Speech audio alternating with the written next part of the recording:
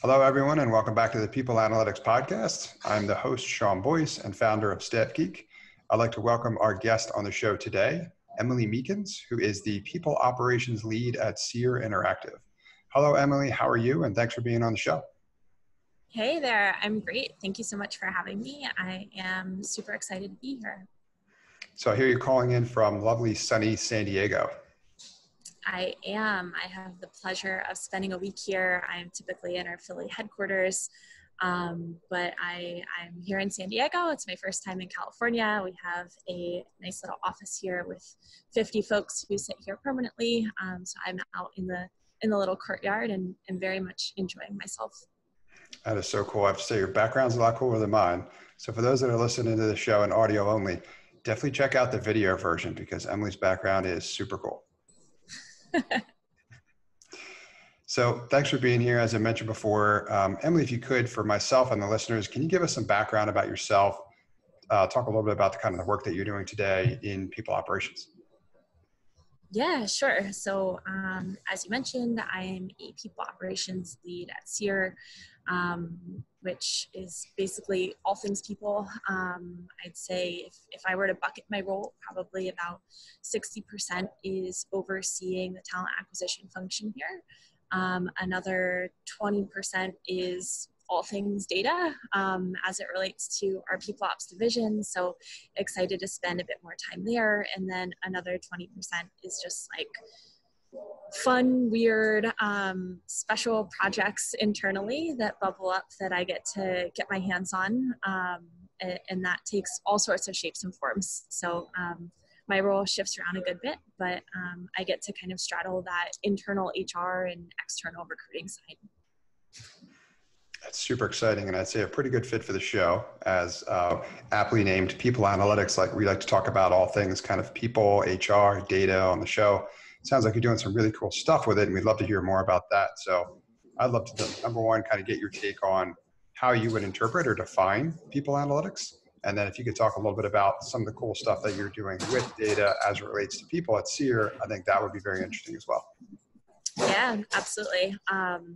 So how would I define people analytics?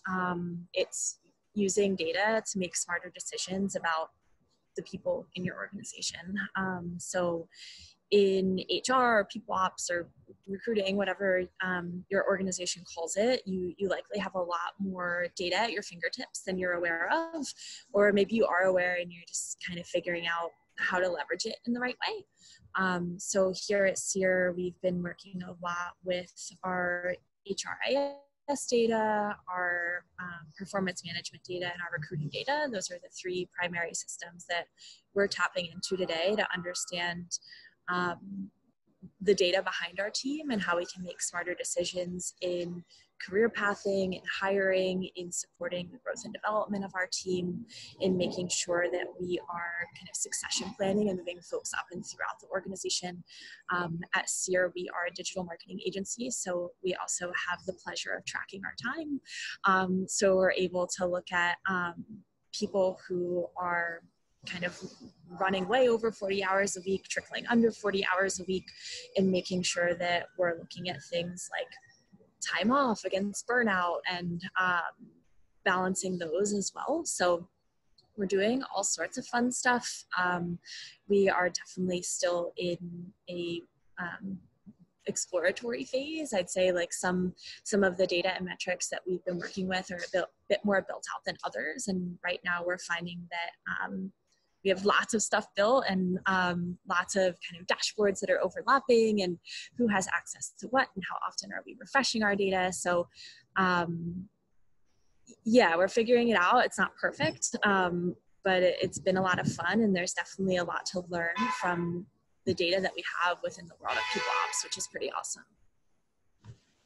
Got it. So needless to say, you stay pretty busy. Very. Got plenty keeping you busy over there, it seems. You broke it down into three categories. It was HRIS, performance management, and recruiting. I'm curious about all of them. I would say, since what we do at StaffGeek, of course, is helping people with recruiting and hiring, I'm curious to know more about all of them, but in particular recruiting. Like, what kind of data are you guys looking at, and how are you kind of measuring it and figuring out what to do with it in order to help you in people operations? Yeah, that's great question. Recruiting is definitely like the murkiest for me right now. And I'd say that I started with like the internal data and our performance data because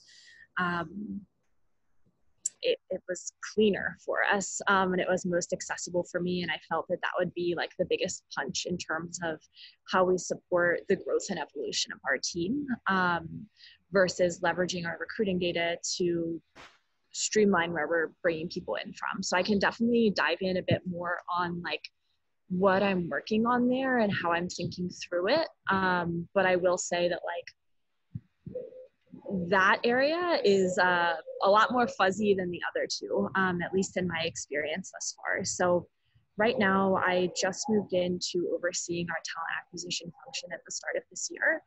And a big question for me was like,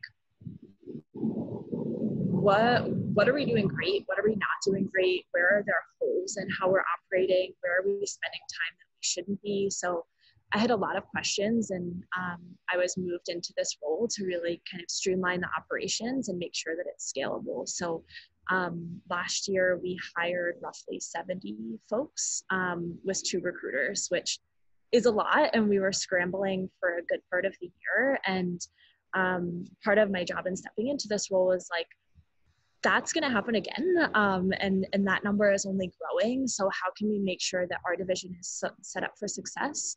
So when we are hiring like crazy, we're not pulling our hair out. So one thing that we've really been working with a lot, and I'd say this actually, maybe this isn't as murky as I thought it would be. So we started working a lot with our time to fill data and looking at from when a requisition opens and when a requisition closes, how long does it take us to fill that role? And we can do that across every single role that we've hired for in the last 3 years. And we can then average those numbers. So we can say on average for a PPC manager, it takes us roughly 45 days to fill that role. And part of the challenge that we were running into is every division across Seer, again, we're a marketing agency, and we have a really great grip on capacity. So we have headcount, revenue per headcount, and we understand how much revenue an employee can hold. And if our employees are tipping over a certain revenue count, that is then a flag for our team to say, okay, we need to hire a new person. For recruiting, it's basically just like, when do our recruiters look exhausted enough that like we should probably help them and hire a new person onto their team, and that also doesn't scale. So we started leveraging time to fill to understand what our average is, and then we use this data to build a capacity model. So we were able to say, okay, based on these time to fill averages, we're going to build a matrix that says, on the y-axis, we have frequency of hire, and on the x-axis, we have complexity of hire. So we can say, okay, contractors take us 10 days to fill. We don't hire for them often, but they're not that complex. So maybe we give that 2 capacity points, versus a VP is very hard to fill. We don't hire them that often, but like maybe that has a capacity number of say 10 or 12. So then we're able to start using this data to map out our roles against a matrix to understand, based on time to fill, based on frequency, based on complexity, what is the like number of capacity points we can assign, and then how many capacity points can a recruiter hold. So we understand, okay, if you're a senior manager, you're expected to hold roughly 25 to 30 capacity points. And that looks a lot different than, say, like 10 requisitions, because requisitions vary in terms of complexity. And it's not fair to say, Lauren, you're going to hold 10 requisitions, and half of those are senior management, versus someone who's carrying more entry-level junior roles. And that then helps us expectation set with our leadership team to say, hey, both of our recruiters are over capacity right now, and that's okay, we're making do, but all of these time to fill averages that we give you, here's the impact that you're going to see when we're over capacity by 5 capacity points or 10 capacity points or 15. That 45-day average time to fill is now looking more like 55 or 65 or 75. And it helps us at least expectation set, especially since we have new business coming in the door that we're then staffing against. It's really fascinating. I'm just like that. The gears are turning in my head, listening to not just how you guys really solved an HR specific, talent acquisition specific challenge, but that you applied the right process and strategy to it, and then are able to kind of manage the operation better to better meet expectations of the organization based on the work that you guys have done. I'd say that's hardcore people analytics. So it sounds really fascinating. I especially like what you mentioned in the matrix that you've built, that kind of like frequency versus complexity, where it almost sounds like in development methodology. So I come from the software world, that's my background. And we would use we call them like story points in agile development to measure the respective lift, given what it is you're going to add feature-wise to your software product, right? You come from the agency world, I'm sure you're familiar. And it sounds like you guys have taken a kind of a similar approach or applied a similar methodology to understand that, like, okay, every hire is not created equal in terms of the kind of resources that it's going to need, the kind of time that's going to take to fill those roles. So I think it's a really fascinating way to go about it through data. And it all started with that specific metric you guys were looking to measure, which was time to fill, right? Yeah. Yep. Very cool. So where do you see it kind of going from here? Now that you have that data, how will you use it to kind of move things around in the operation to better meet the expectations and the goals of the organization? Yeah, it's a great question. So we built the model and that's great, but now we have to kind of test it and pressure test it. So that's what we're going to be doing over the course of this year, is understanding the impacts of when we're over and under, and how does that translate to time to fill. Hypothetically, if we are under capacity, we should be able to fill under that time to fill average. If we're over capacity, we should be able to start tracking trends in terms of what does that look like from a time to fill standpoint. It does get tricky because it's not black and white. If we're coming off of a time where we are 10 capacity points over, just because we fill these roles and we're now at capacity, we're still playing catch up because we were underwater for the past 2 weeks or month or whatever that sprint looks like. So it's not perfect, and we're going to have to figure out kind of what that looks like and how do we communicate these shifts to people where they understand why they're happening and can help prepare themselves for them without always us kind of like prompting or reminding people about the intricacies. But certainly that kind of training and education will happen over time. We are also building a recruiting dashboard. So the data visualization tool that we use here is Power BI, and that's what we've been using. That's what everyone across Seer uses for our client teams, for our internal operations. That's the same that we've been using for a lot of our kind of performance dashboards and internal things, but also building that on the external side. So we have bi-weekly meetings with our BD team and our VP and execs to walk through staffing updates. So we have a dashboard that shows recruiter capacity against the open requisitions, and we're also able to track that over time. So we can see what capacity looked like through every month over the past couple years and be able to see those trend lines.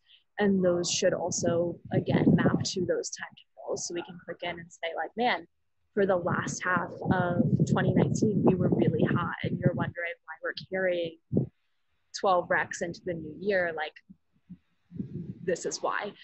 So it helps to have that historic context as well to really place things, because no one is like, yes, recruiting is important, but our BD team and our VPs and execs have a million other things to think about. They're not, what recruiting capacity was like last month is not top of mind for them. They just want the requisitions that are open to be filled, which is fair. I definitely wouldn't be lying if I said I have about 1 million questions for you. That is fascinating stuff that you just mentioned that I would love to unpack, from like the tools that you use in Power BI, how you leverage those for these efforts. I'd love to get a little bit of your thoughts around that. But also that last part I think is really powerful. And I want people to focus on that, where you said that like this may not be top of mind for the executive team and everything that they're doing, but it is critical in order for the business to be successful and to grow in the way in which it should, right? This is kind of like, I could see you like enabling HR and the talent acquisition group through data that says, you know, like you said, right, 12 open recs made its way into the new year, but here's why, kind of a thing. Here's the data story behind that. So you've got that to kind of back it up, because otherwise you're just not looking at it very comprehensively. There's so much more to it than just open recs, right? You've already mentioned that. The lift can be different. We may not have the capacity necessary given that lift. So I'm curious to hear you talk about two things. One, kind of tools that you use to help you in these efforts, like Power BI, and how that is able to kind of help you gain momentum in the right direction. But number two is, how does this help you tell the story to leadership throughout the organization? Yeah, so Power BI, I'll start with the tools. Power BI is the primary data visualization tool that we use. It's free, which is awesome, so anyone can use it. There is a pro version, which is, it makes it a lot easier to share Power BI files, but you would have to have a group of people that are on pro. So we do have Power BI Pro within our team, and all of our VPs and execs across Seer have Power BI Pro as well. So it makes it really easy to refresh that data and those dashboards and make sure that it's in their hands in real time.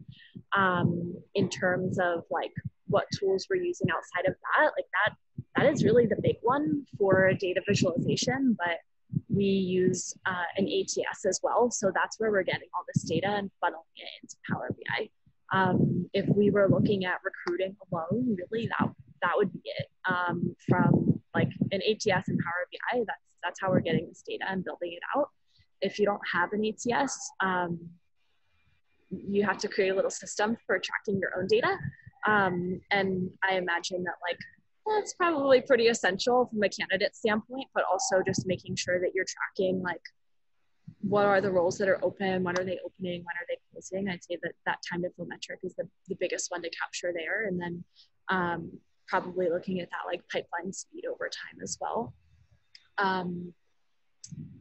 That would be tools and technology. In terms of how we are setting expectations with our leadership team, having the data is really impactful. So being able to show like how many candidates are we chatting with, how are they moving throughout our pipeline, who's owning how many requisitions. Again, that time to fill is a big one. That's the one that we're leaning on a lot for expectation setting.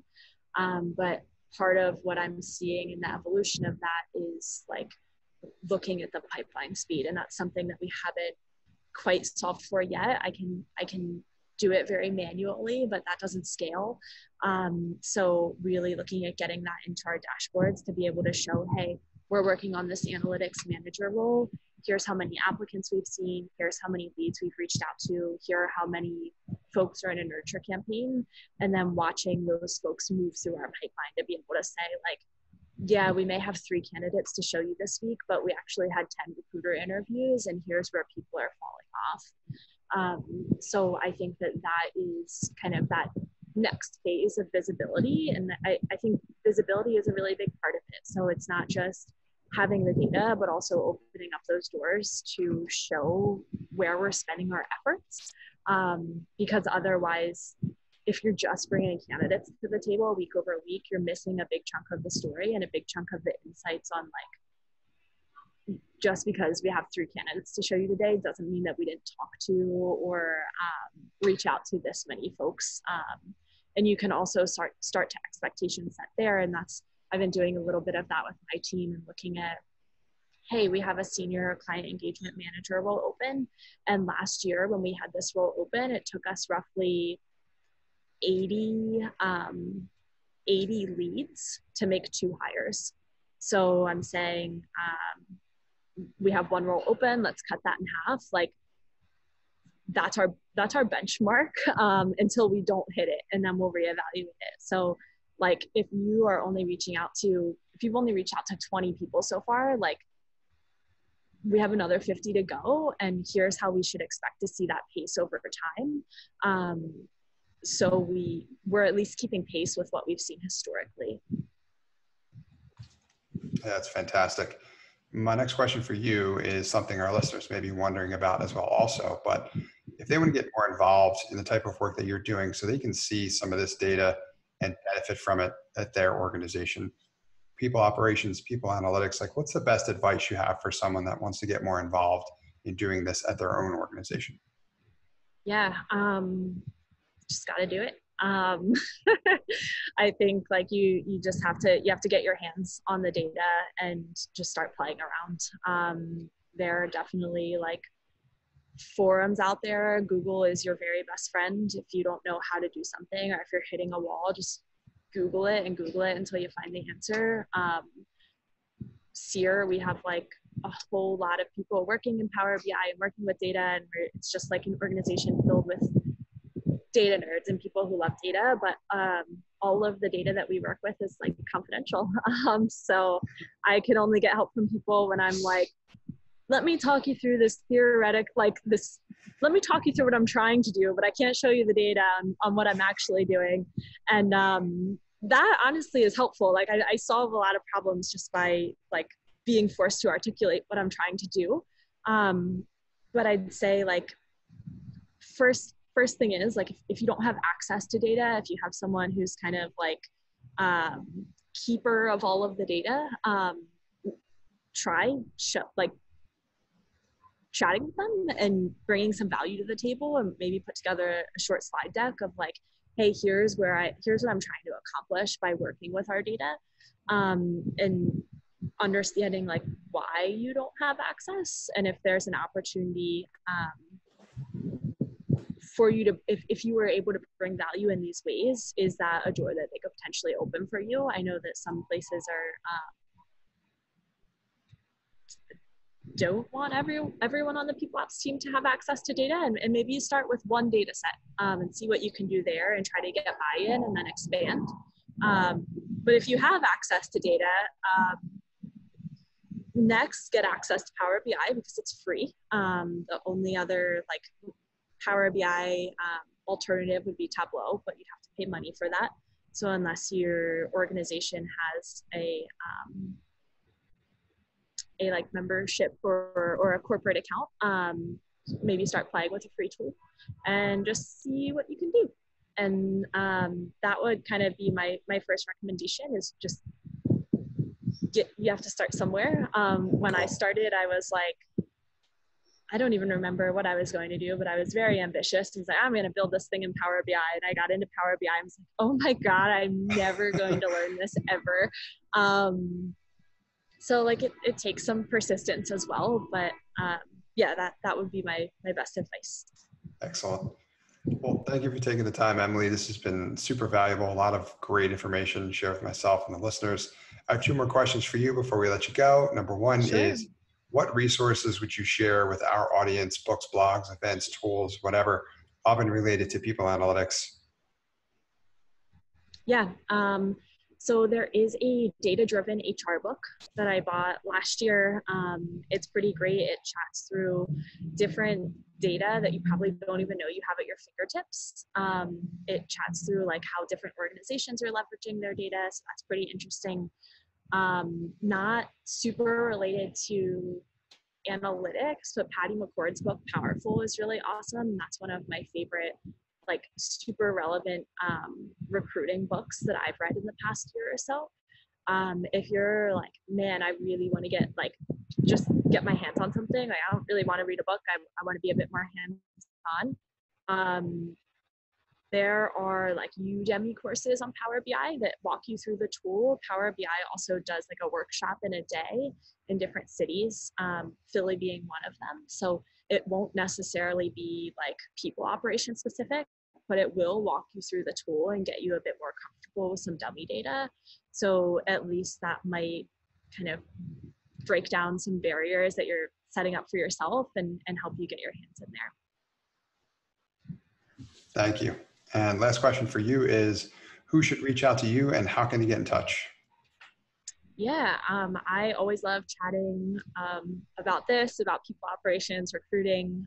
I am typically in Philadelphia, not San Diego, but I'm always down for like video chats as well. So if you are in the people ops space, if you are interested in pivoting into the people ops space, if you are stuck on a people analytics problem and are interested in bouncing around some ideas, I love doing that as well. So feel free to hit me up. You can reach me on LinkedIn, Emily Meekins. Email works too. It's emilym@seerinteractive.com. Those are like my two best professional points of contact. Excellent. Thank you so much, Emily. I'll include links to both the resources and your contact info in the show notes. And I just can't thank you enough for being here and sharing your advice with our audience. Yeah, absolutely. Thank you so much for having me. It's been a pleasure. You're welcome. Thanks for listening to this episode of the People Analytics Podcast powered by StaffGeek. If you or anyone you know is a leader in human resources or talent acquisition and would be interested in being a guest on our show, please reach out to me at Sean@staffgeek.com. That's Sean, SEAN, at StaffGeek, StaffGeek.com. We would love to share your valuable knowledge with our audience. At this point, we'd like to take a moment to thank the sponsor of our show, StaffGeek. StaffGeek helps companies hire smarter by increasing retention and combating turnover, all while reducing time to hire. They do this by creating a customized behavioral assessment around your company's unique culture. Armed with your Fit Tech assessment, you're able to evaluate which candidates are the right fit for your company's culture. Start hiring smarter today with StaffGeek. If you'd like to learn more, reach out to StaffGeek at hello@staffgeek.com or visit them on the web at staffgeek.com.